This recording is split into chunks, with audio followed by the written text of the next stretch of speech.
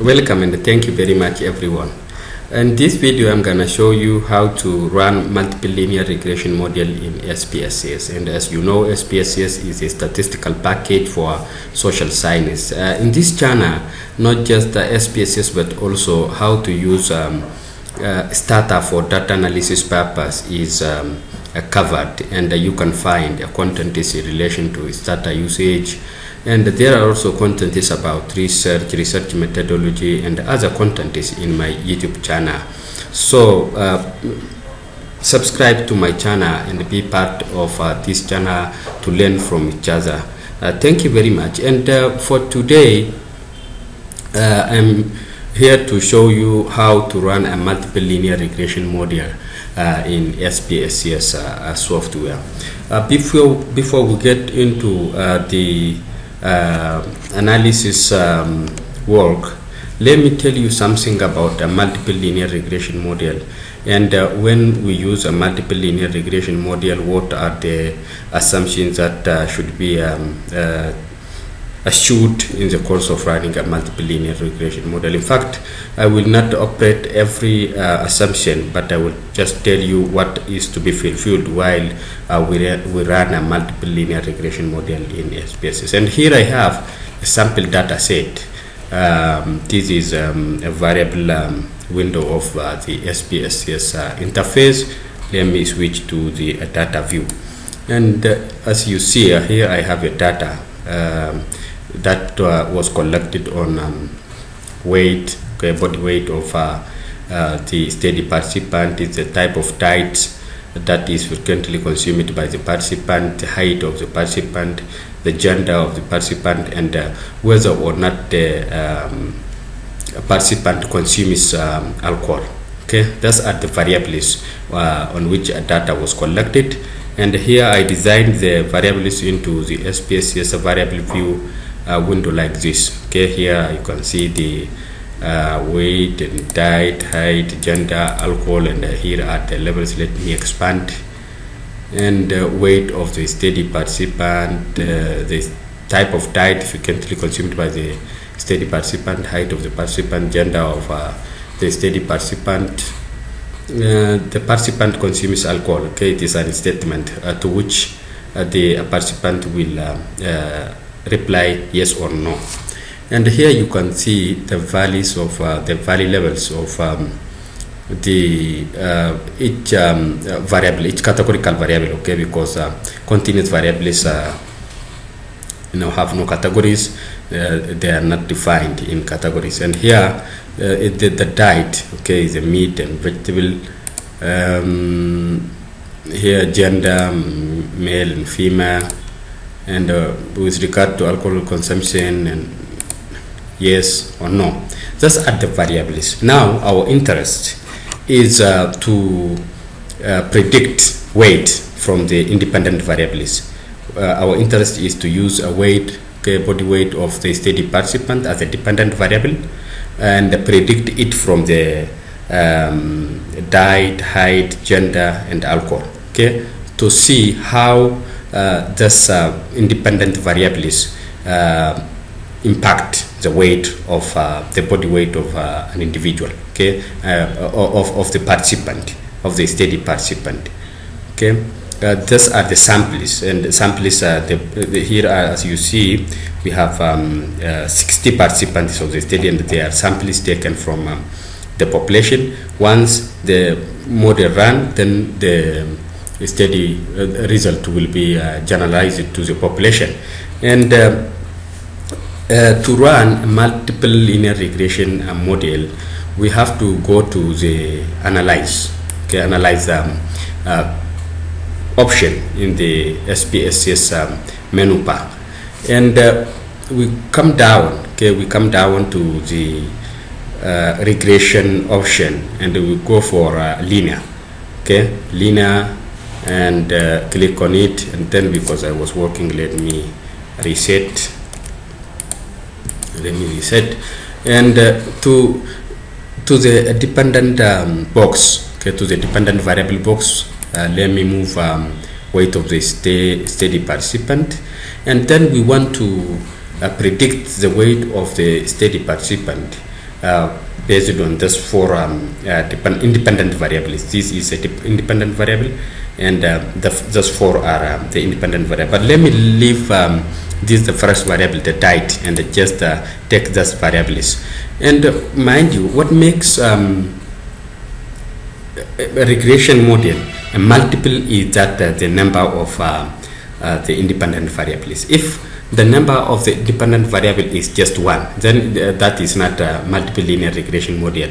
Multiple linear regression model is a model wherein there is a single dependent variable and more than 1 independent variables. Okay, here we have a single dependent variable, which is a weight of the study participant, and we have a height of the study participant, and we have a gender of the study participant, and we have the alcohol consumption data of the study participant.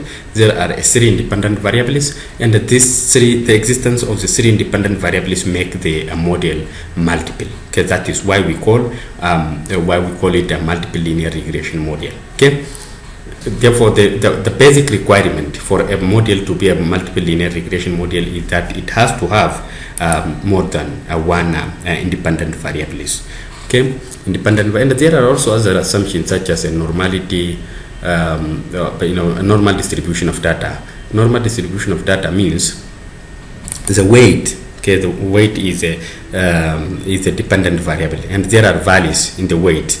Okay, the weight is measured in terms of kilogram, and this data, the data of the weight variable, has to be normally distributed over the group of the categorical independent variables. For example, this gender is a categorical independent variable, and it has within itself there are 2 groups, female group and a male group. Then the weight data, okay, the weight data, the distribution of the weight data over the male group and the female group should be normally distributed.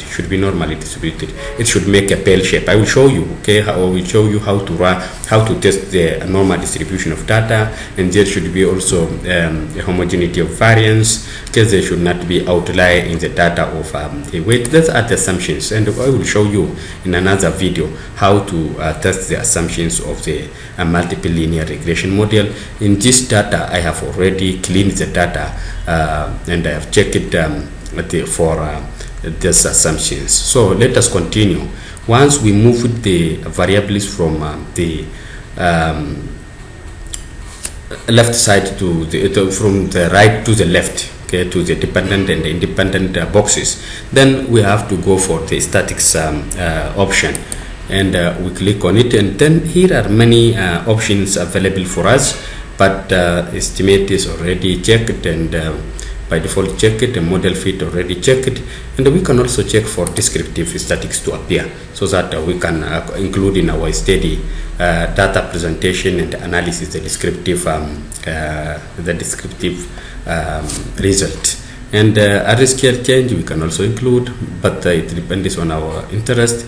All this we can understand, but the estimate is the model fit, and the descriptive is the major ones. So let us focus on them, and then click on OK. These are okay. There are also plots. If we want to generate the output in plots, then we can also go for this, and histogram if we want a histogram. If we want a normal probability plot, then we can put in our, here is not our interest, and this is the option 2, and you skip, and then let us click on OK. Okay, let us click on OK, and SPSS will generate the result in tables, and we will interpret the data in the table. Okay, if we, for example, here select a histogram and normality probability, and here if we go for XY plot is, then the SPSS will generate many tables, and here it is not our interest, but let us focus on the tables that are mostly required to be included in a research paper, and let us click on OK, because we have finished. here, the tables generated, just are the major tables that the SPSS generate for us in the course of running multiple linear regression model. The correlation, okay, it has also generated a correlation table, but let us here see the descriptive. Okay, the weight of the study participant, okay, the average weight of the study participant is 59.97. It is virtually a 60 kilogram. Okay, 60 kilogram. The standard deviation is 9, and the sample is that we run model on is they are 60. Okay, the samples we have in our data set is 60, and the height of the study participant, the average height is 1.6 meter, and the gender here, sometimes this is a nominal variable, but, and we represented them with we represented the gender here, as you see. 0 represents this male, and 1 represents this female, and it doesn't make sense to interpret the mean value of the gender variable. And the participant consumes alcohol. Here also it is just a nominal variable. It is a a nominal variable here, as you see in the data set. We gave it 1 represents yes, the participant consumes alcohol, and no, 2 represents no, that the participant is not consuming alcohol. So it doesn't give any sense to interpret the mean value of just 2 variables, gender and participant consume alcohol. So we skip. Here are the interest. Okay, here is the interest in descriptive statistics values of the weight of the study participant and height of the average height of the study participant. Then correlation, you can here see the correlation between the weight of the study participant and the weight of the study participant, where the correlation between the same variable is perfect, and it is 1. And here the height of the study participant and the weight of the study participant are correlated, and the gender of the study participant and the weight of correlated, and the participant consume alcohol and weight of these are correlated. And when you run correlation alongside the multiple linear regression, you find the correlation value like this, the present correlation like this, and then you can see here the significance level, the p-value. It is significant, significant. And there are also, the correlation statistics between the independent variables themselves, and it's not our interest. What we should be interested in is the variable, is the dependent variable is a correlation with the independent variable. Okay, the pairwise correlation between the dependent and independent variable. Let us skip to the important tables, and the important tables in this model result is a model summary. Okay, in the model summary here there is R value, and there is R square, there is adjusted R square, and the standard error. And R tells us it is a correlation coefficient. Okay, this is a multiple correlation coefficient. Multiple correlation coefficient, in a sense, the 3 independent variables combined, okay, all together, how they are correlated with the dependent variable. Okay, how much, to what extent the 3 variables combined together are correlated with the dependent variable. In our case, we have 3 variables: height of the participant, gender of the participant, and the alcohol consumption of the participant, alcohol consumption status of the participant. And the 3 variables combined together, these R value, these R statistics tell us those 3 variables combined together, to what extent they are correlated. And here you can see there is statistically strong and significant correlation between the dependent variable, the weight, the body weight of the study participants, and the three independent variables combined together. And the R-square, the R-square statistics tells us the variation in the dependent variable that is due to the independent variables. The independent variables. The independent variables are loaded into the model. Before the introduction of the independent variables into the model, the independent variable, the existence of just independent variable is called a zero model. Zero model because all the independent variables are zero. They are not introduced, and that is a base model. Only the existence of the dependent variable is called a base model. There is no independent variables. But once the independent variables are loaded into the model, then it is expected that they should give variation. They should produce variation in the dependent variable, and these R-square statistics tell us the percentage of the variation of the dependent variables values around the mean due to the variation in the dependent variables. Due to the variation in the height of the participant, due to the variation in the gender of the participant, due to the variation in the alcohol consumption status of the participant, the dependent variable, the body weight of the participant is varied 68.7%. Therefore, this R-square tells us the variation in the dependent variable due to the variation in the independent variables. Therefore, it tells us the variation, the extent of the variation. It means that to what extent the independent variables explain the dependent variable.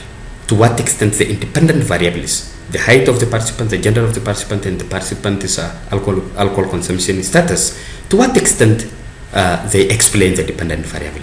And here, as you can see, the R-square is 68.7. Therefore, in other words, it means 68.7% of the dependent variables variation is explained by the three independent variables included in this model, and the rest about 31.13 variation of the dependent variable is not explained. It means that there are other models that we need to there are other independent variables that we need to load into the model so that the model prediction capacity will be improved.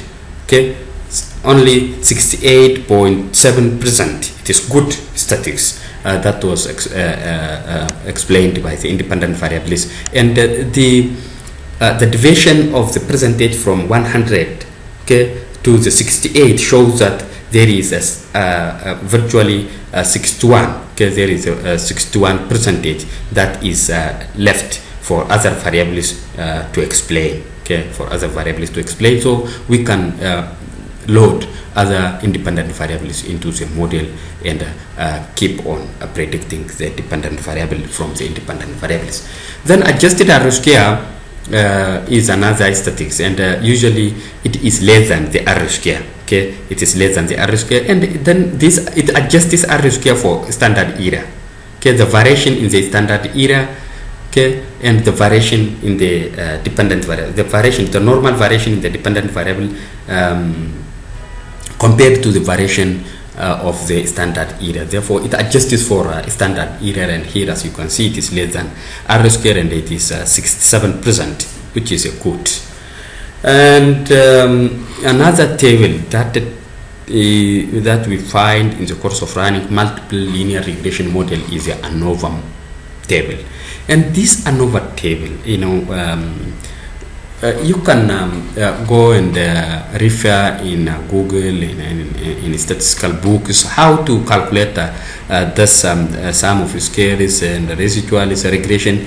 You know, there are mean square, there are calculations, but here we are not interested, because statistical softwares, whether it is SPSS or whether it is Stata, okay, they calculate the statistics instantly without any effort, without manual effort. Therefore, our focus here is not just about how this calculation yield this result, how the calculation yield this result, but our interest here should be how to interpret this table and what does it tell us. Okay, and this table, ANOVA table, tell us the overall fit of the model. Okay, is the model significant? Okay, is the model significant regardless of the value of R, regardless of the value of R square, regardless of the value of the adjusted R square?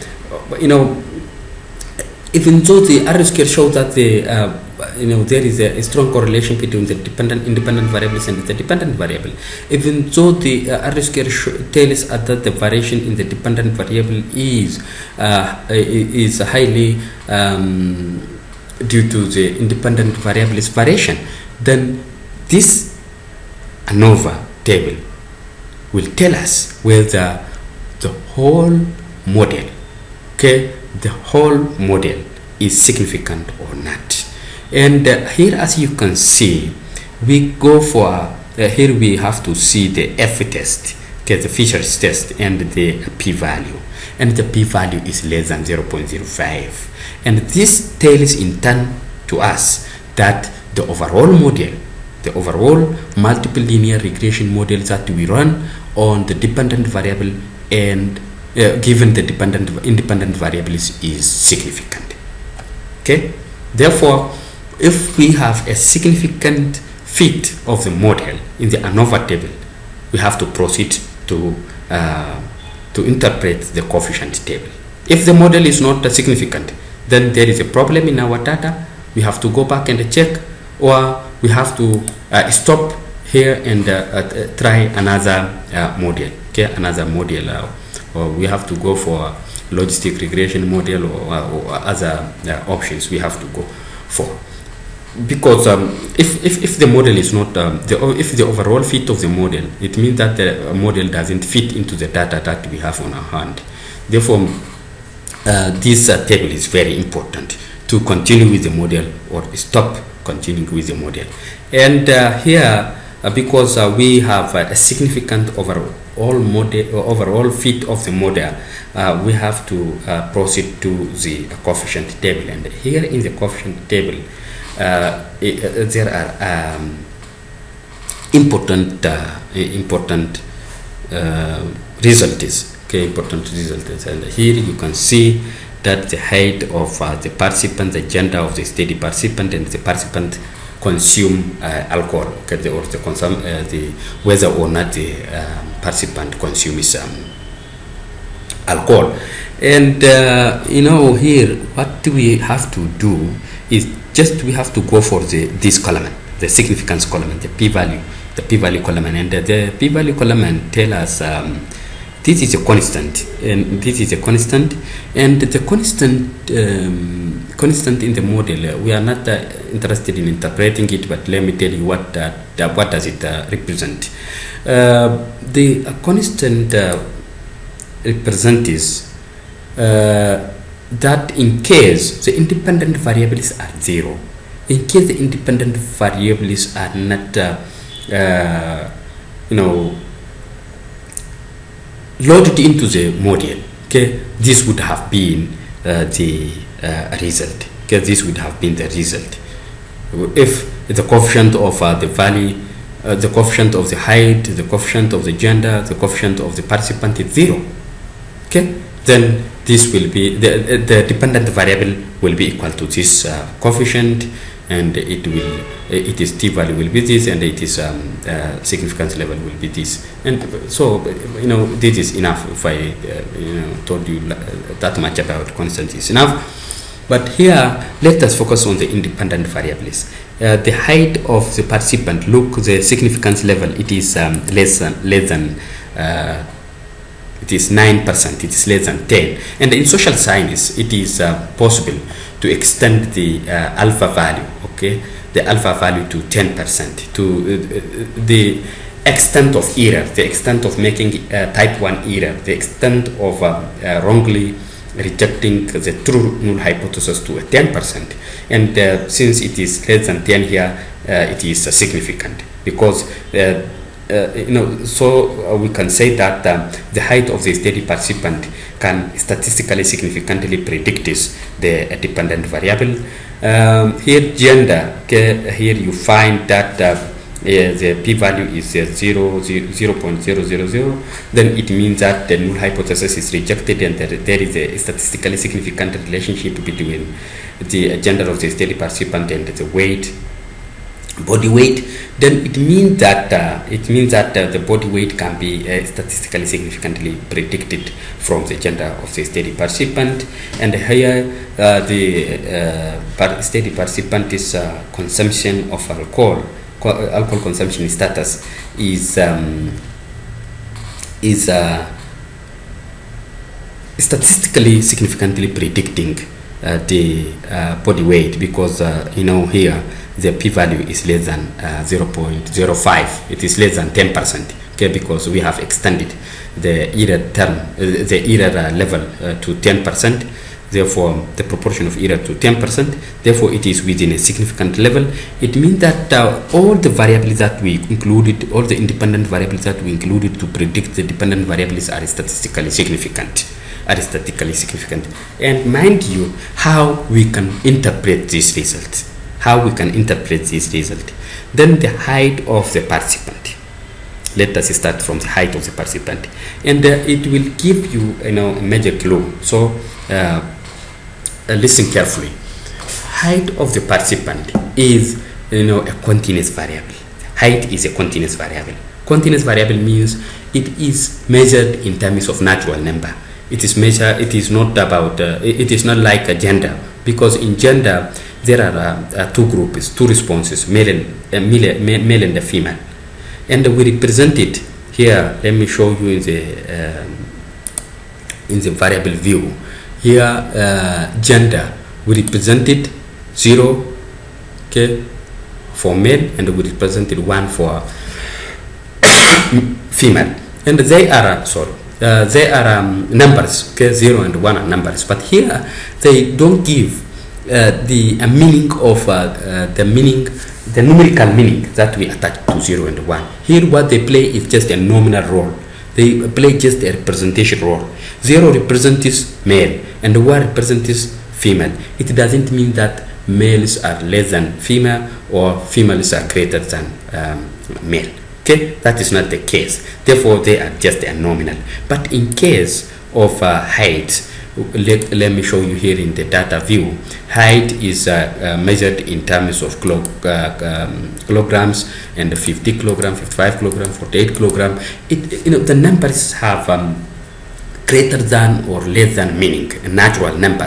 They give us the natural meaning of numbers, okay, the natural meaning that we attach to numbers. So that makes it a continuous variable or a scale variable. If a variable is measured by a natural number, then it is called a continuous variable. It is called a scale variable, okay, a discrete variable.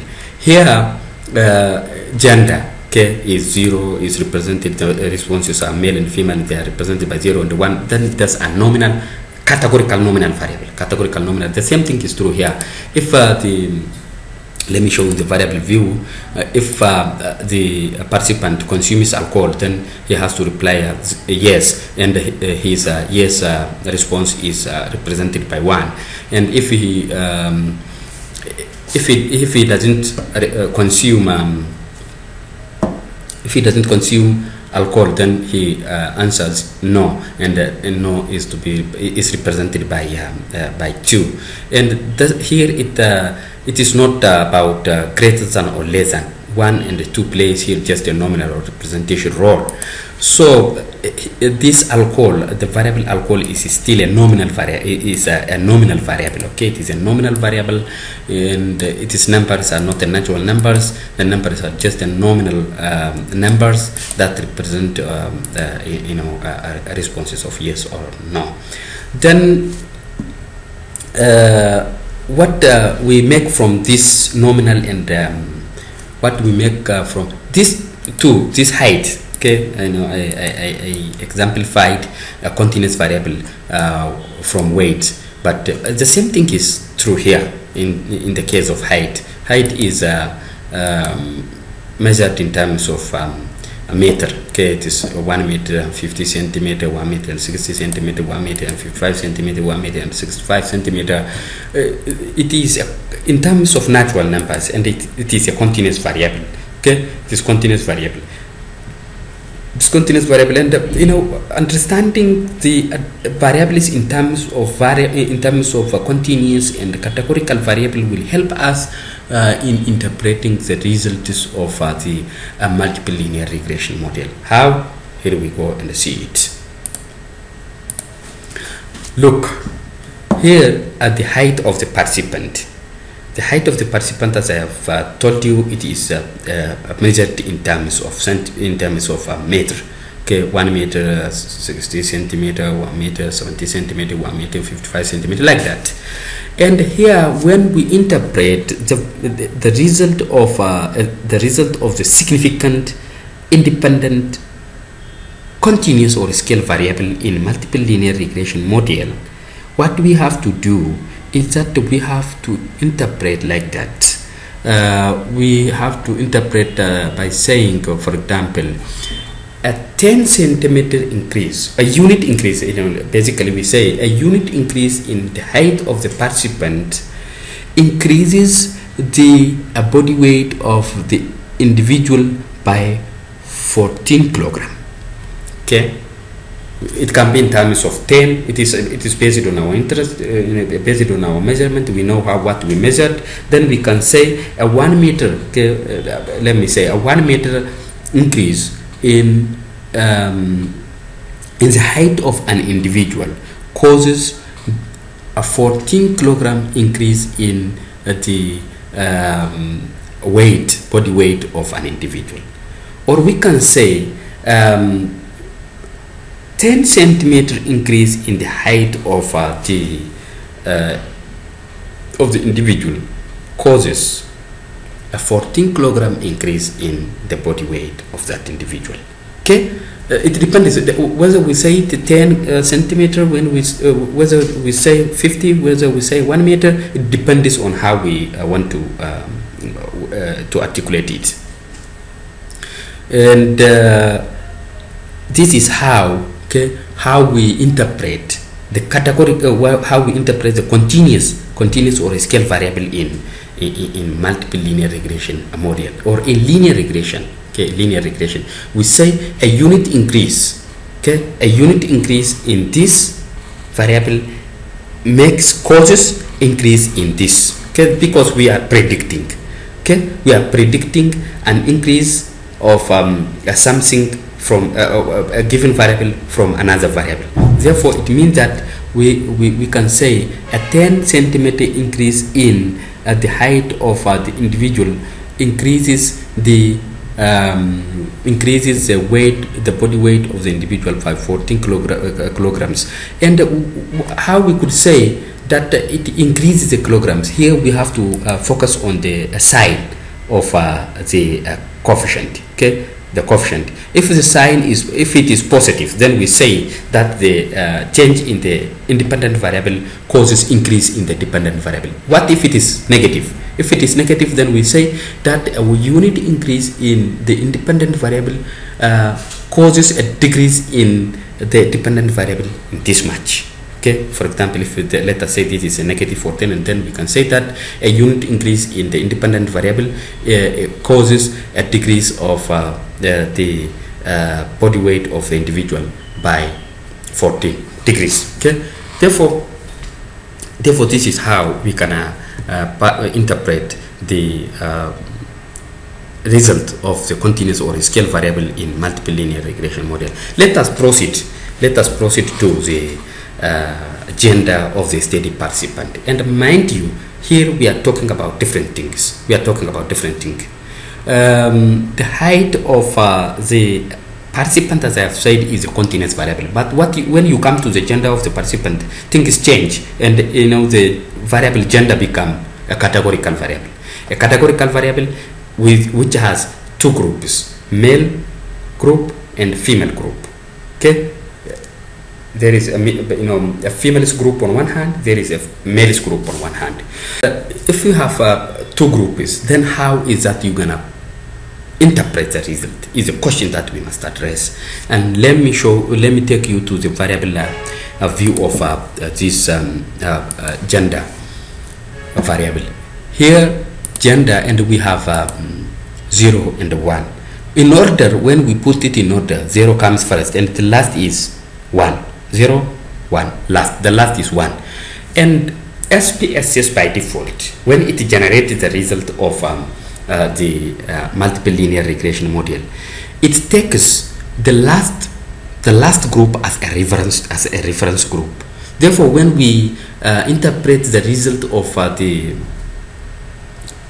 the categorical variable, we say male is compared to female. Okay, male is compared to female because female are the last group.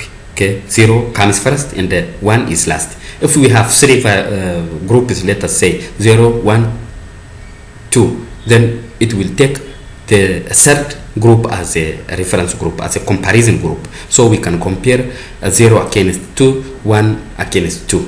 But here, because we have a 0 and a 1 only, then we have to take 1 as a reference group, and we say males compared to females. Okay, like that. So let us go to the result. And here, since it is significant, if it is not significant, we skip. Okay, if it is significant, if it is greater than 10, here if p-value is greater than 10, then we have to skip the interpretation. Okay, because the two variables are not significantly related. Okay, it means that we cannot predict the result of the dependent variable from the independent variable. The two are independent of each other. Therefore, we cannot predict the one variable from another. But here, it shows that 0.00. It means that the null hypothesis, which declares that the two variables are unrelated, the two variables cannot predict each other, is rejected with sufficient evidence from the data. And here it is not automatic, but we say, since it is 0, we could say that the null hypothesis is rejected with 100% evidence from the data that the two variables are predicting each other or are related. Therefore, here how we could interpret is that since here, let me show you. Males, okay, male is relative to female. Because this comes first and this is second and this is the last, then we take the female group as a reference group and we say male is relative to female. And here, as you can see, the coefficient is 12.135, and so we could say that male groups, okay, male compared to female has 12 kilogram body weight. Okay, male compared to female has 12.135 kilogram, greater than. Males have because this is a this is a model, this is a statistical model, then this is summarized. If the data is taken from the samples that were drawn from the population, this result will be generalized, okay, for the population, and we could say to the population from which the samples are taken that males in that population have 12.13 kilograms greater body weight than females in that population. Okay, and here, therefore, it is we interpret when we interpret the categorical variables in the multiple linear regression model, we do it by taking a reference group, and unless we change it in SPSS while we are generating the result, while we are giving command to the SPSS memory, it by default uses the last category as a reference category. And here, let us move on to the third variable, which is about whether or not the study participant consumes alcohol, and how alcohol can predict the body weight of the individual. And because here the p-value is less than 0.05, it is less than 10%. We have put the area, okay, the type 1 error, the extent to make a type 1 error at 10%, and this is less than 10%. It is even less than 5%. Therefore, it means that the two variables, alcohol consumption and body weight, are statistically significantly related. It means then the body weight of an individual can be predicted based on alcohol consumption. Okay, it means that here when we are interpreting here, look, let me show you in the variable view here, 1, 2. Okay, 1 represents yes and 2 represents 1, and mind you, as I've said, it means that we have to take the last group. Okay, 1 is the first group and 2 is the second group, then the last group is 2, so we have to take 2 as a reference group, no as a reference group. So we're gonna say a participant is who participants who consume alcohol relative to participants who are not consuming alcohol have less body weight, or have more body weight by this much. Okay, let us get back to the result, and look, let us focus on the coefficient, and the coefficient is negative 3.22. okay, negative 3.22. It means that